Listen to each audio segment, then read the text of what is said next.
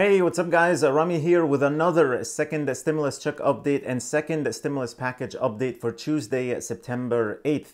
The Senate is back in DC today and we got some stimulus updates already from some senators that you should know about. We're getting a lot of movement on stimulus and this is going to be a huge week. So let's get to all the details in this very short video. Right after you please hit the like button on the video and subscribe if you haven't already so I can update you on everything regarding the second stimulus check and stimulus package, plus more money and finance news. Mitch McConnell said today the Senate Republican majority is introducing a new targeted proposal focused on some of the very most urgent healthcare, education, and economic issues.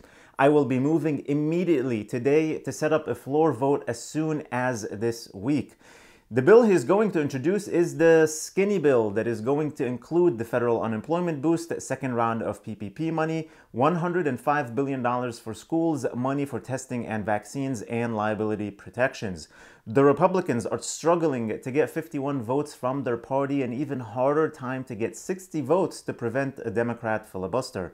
Senate Minority Leader Chuck Schumer had this to say about the skinny bill. Republicans may call their proposal skinny, but it would be more appropriate to call it emaciated. Their proposal appears to be completely inadequate and by every measure fails to meet the needs of the American people. So the problem is that this skinny bill is not going to have some high priority items for Democrats, so it will be difficult to have it pass. It doesn't have stimulus checks, it doesn't have money for states and local government, and many other things too. But Mitch McConnell said that Republicans believe the many serious differences between our two parties should not stand in the way of agreeing where we can agree and making law that helps our nation.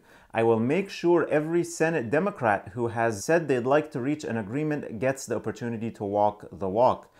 At this point, Mitch McConnell is trying to force a vote just to try to help vulnerable Republican senators who are up for re-election so they can just go back to their states and say, listen, we passed something reasonable, but the Democrats didn't want to do it. This is not going to help. They need to get something done that both parties can compromise and agree on. So if that means they pass this $500 billion bill and do the stimulus checks through approval of the repurposing of that $300 billion left over from the CARES Act, then let's do that. That could really work and help a lot of people. Then we have slightly good news from other senators like John Barrasso saying, our members are continuing to work and discuss ways to put our best foot forward on something in which we agree on. To me, it's a targeted bill targeted on specifically getting people back to work, getting kids back to school, and getting the virus into the rearview mirror. And that's where the focus is. The problem is going to be the roadblocks from Schumer and Pelosi. Then he had this to say. Pelosi is calling the shots. Schumer is just her deputy at this point and doing her bidding. It does seem like Nancy Pelosi is the one leading all the Democrats in the House and the Senate. She is controlling everything on the Democratic side. That's kind of frustrating. Also, Senator Lindsey Graham said, I think a relief package will probably help both parties because there is a need. I think this is one of the issues where I'm not so sure the political benefit is one versus the other, as much as it is that we actually need to do something. Yes, we do really need something, and both parties need to stop the political bickering and get something done already. Hopefully this week. That's all I have for you today. Let's see what this bill will look like and how they're going to vote on it.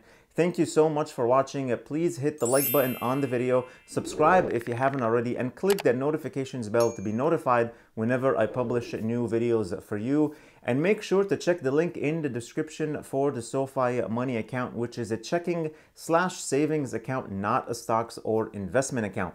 If you open an account using the link below and deposit $500, you'll get a $50 bonus. Then you can refer your family and friends and get $50 from every referral up to $10,000 per year.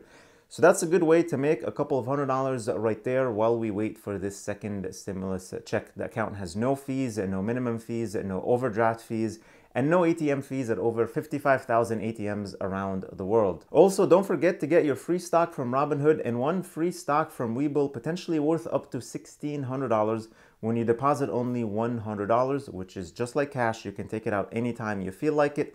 Links are in the description below. Please stay safe, stay healthy, and I'll see you in the next video.